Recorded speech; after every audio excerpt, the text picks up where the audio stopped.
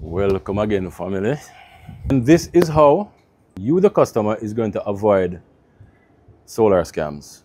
Today, I decided to just give you a little short lesson. The topic today is how to avoid solar scams. Because unfortunately, there are a lot of people getting into solar and they're pretty much using the solar industry to scam customers. I put together a list of tried and true ways to avoid this. We are at Essential Solar headquarters. This is where we keep all of our inventory. So this brings me to the number one thing to look out for. Ensure that your solar installers or whoever you're buying the solar equipment from have the inventory on hand. When I'm buying appliances or anything, I will ask to go and look at your inventory. I don't play around. I'll collect my goods same day. I have trucks, so I'll do that to avoid a scam. What you, a customer who may not have a truck, may want to do is to ask to take a look at the warehouse. If you come to Essential Solar, we love to give you a tour. Because we actually run solar at our place, so we love to even show you that, hey, we don't pay light bill over here. One of the main reasons why you'd want to make sure that they have everything in stock. If you don't have it in stock, you don't really know the true price. So they might invoice you for a price. And then when them go and try to solicit the goods, they find out that the price is different. Because prices do change, my friends. To avoid having price discrepancies and so, make sure that the goods is in stock. You don't want the delays. You don't want to hear that, oh, next month, it will take a month to come, we'll order it and it's going to take a month to come, and it's huge delay. Time is money. So if you wait in 2 months, that's 2 months of light bill that you are going to be paying. And that if you did do business with somebody who have the inventory, you wouldn't have to pay those 2 months of light bill. So those 2 months of light bill is extra money down the drain, is extra cost to you, the customer. If you're dealing with somebody, a solar company, that's going to delay your installations. And another thing that's pretty much associated with the inventory is to ask, when can I expect delivery? One of the things that you might want to look out for is if the company has their own vehicles. If you're in a rush to get your goods delivered and installed, and they don't have their own vehicles, then they might have challenges when it comes to logistics, getting the goods to you. You need to ask, when can I expect delivery, or when are you able to deliver?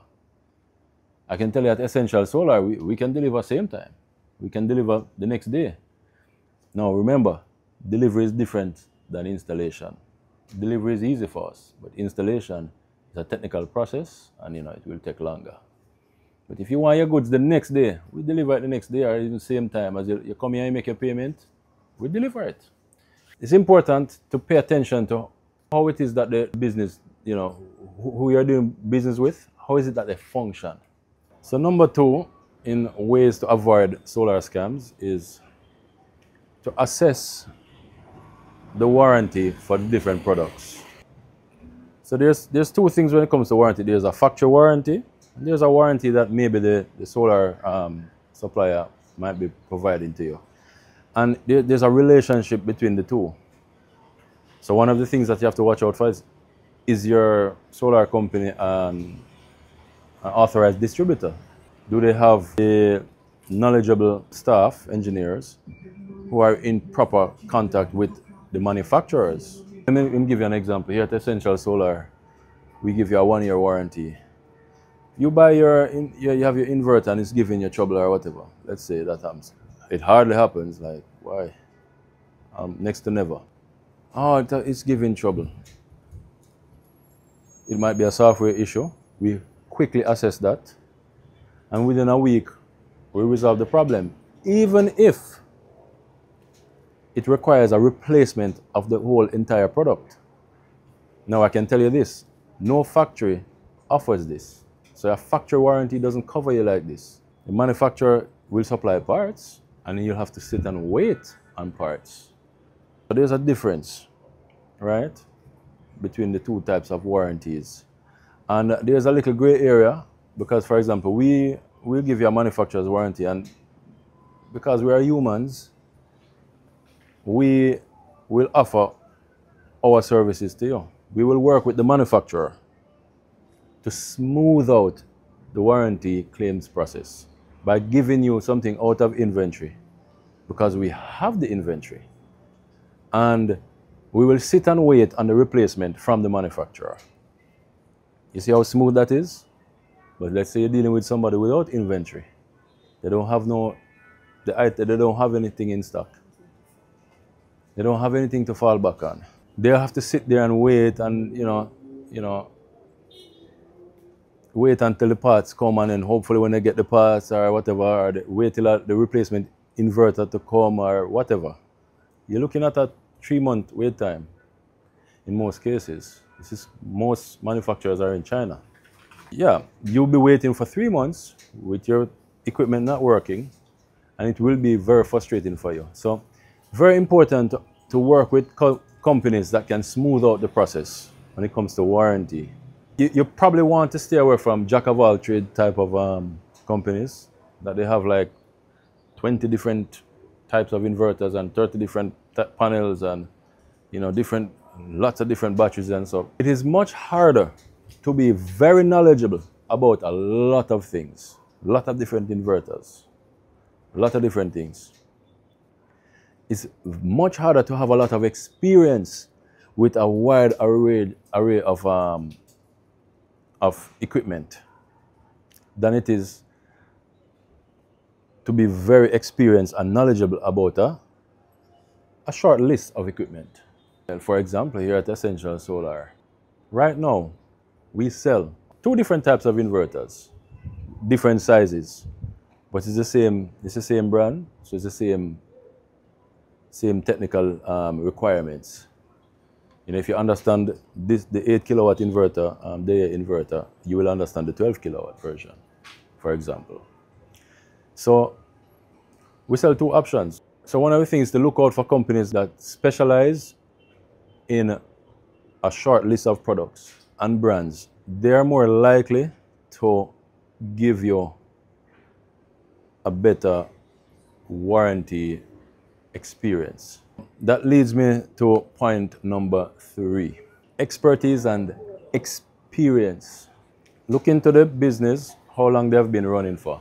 You can ask how many systems they have put up, or customers that they have, or they can give you a ballpark figure how much business they've done. How long have you been open for? I mean, we've been open for about 5 years now, so we're a half a decade company at Essential Solar. Different companies have different, will give you a different answer. It's up to you to determine what you consider a decent answer.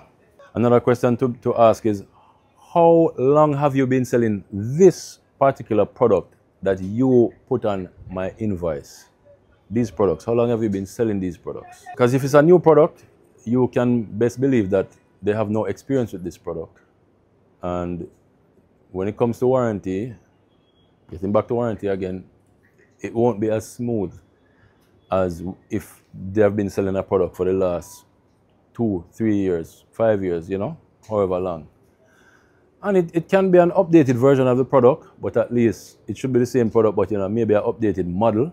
That's fine. It's the same product. Years of expertise with the products. And that is completely different from how many engineers they hire. You want them to just, oh, I've seen this problem before. All right, we know how to solve this problem. It's going to require a new power board, for example. And, oh, we have some in stock because we stocked up on them because we expect this problem. In the future, maybe we have a 1%, we book up on this issue. If you don't have experience, you don't know how to manage all this smoothly.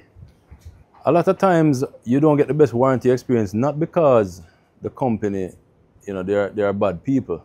It's just that they don't have the experience, they don't have the expertise, and they don't have the resources to take a loss. As in business, you have to be willing to take a loss. Points number 2 and 3 are interconnected. The wider variety of products that a company is dealing with, that's the offer, reduces the chances of them being experienced and reduces their expertise, their level of expertise when it comes to each product, and the support that you will receive when it comes to your warranty. But yeah, man, we're blessed in Jamaica, where Essential Solar is not the only company that meets these requirements. Even if you have to buy the goods from one company and then pay somebody to install it, there are companies like that out there that they don't stock the goods and do installation. But that is a good protection for you. At least you'll know that you have the goods, right? And as long as they approve of the installer when it comes to warranty, then your warranty should be intact. But with us, we do everything, so your warranty is definitely intact. You have nothing to worry about. But remember, we're not the only ones. Something that most of us may overlook, but this is quite important because it will tell you how the company will function. It's the core mission of the company. Why are they in this business? Why are they doing this? Why are you doing solar? It's a good determinant of whether or not that business will exist in the next 5 years. If they don't have a good core mission, then they're not going to stick it out. The average core mission of bad businesses is usually to make profit. If that is their mission, then your warranty is as good as void. The minute that they buck up on a big challenge, they're going to go out of business. Well, here at Essential Solar, I can tell you our core mission is clean air. We are not going to stop until we clean up the air, starting right here in Kingston, Jamaica. Associated to our core mission is financial freedom through energy independence. Financial freedom can be achieved in many ways. If you get financial freedom through clean air, I mean, geez, what better way to get financial freedom? Now, how would you know this? Well, you have to maybe try to look up written statements from the leadership of the company, or even videos or recorded statements from the leadership of the company that you're doing business with. If you're going to spend a lot of money, don't overlook this. So a simple question as to ask, who owns this business? And then you do a little research, maybe you do a little social media research, and you find out what they are about, if there are any written statements from the owner. Any small amount of research about me in particular, you'd realize that I live solar. So solar is my life. A boyhood dream from the first time I got the first little solar powered watch. I knew this was coming. And here we are today in 2025. Power everything with solar. In Jamaica, I am not the only founder, CEO with a decent core mission. I'm not the only one, that is living this life, that understands the mission and how important it is in our little island. Clean air is what I say. Another thing to look out for is the asset base of the company that you're dealing with. That includes their inventory, which we touched on. It includes their equipment. It includes their personnel, how well trained their personnel are, how much time have they put into their personnel. It can vehicles, if they own any buildings and such. You as a consumer, it's very hard for you to know exactly what their asset base is, but you still want to kind of have a clue. At least you want to have some idea of the actual assets, even though you might not get to know how much debt they're holding, right? Because sometimes to do business, you have to borrow money. To have a clue, you just need to see what they got. For example, something as simple as the vehicles to manage logistics. Are they aging and not so valuable? It gives you a clue. Some of us may be in a situation where we say, I can save 5%, 10%, whatever it is. If I just buy it from this little man here or that little man over here, can get it cheaper because his estimate or his invoice seems smaller. But again, at what cost? Always have to assess the risk that we're taking and assess whether or not it is worth the reward. Let's say, you save $1,000 upfront. Then what's that going to cost you later? A reasonable inverter is $2,300. Well, with us, you lose $1,000 quickly if you deal with the wrong people. I really don't want anybody to be scammed because it really looks bad on the industry, and this industry is very close to my heart. We at Essential Solar cannot improve the cleanliness of our air by ourselves. We by ourselves cannot achieve this. So we want all the good companies for you guys to do business with all of the true, tested and proven solar companies. That is going to add to your experience, and it's going to add to the chances that you're going to recommend solar to your neighbor, to your family members, and to your colleagues. I want you to have a good experience with solar. A good experience, sometimes it may require you spending a little bit more upfront. You're getting a truly good product and a product experience when it comes to after-sales service, right? And warranty. I hope this video helps you to avoid solar scams, helps you to establish which companies are more likely to give you the products and services that you want, and to avoid the less likely ones. So until next time, take care of yourself.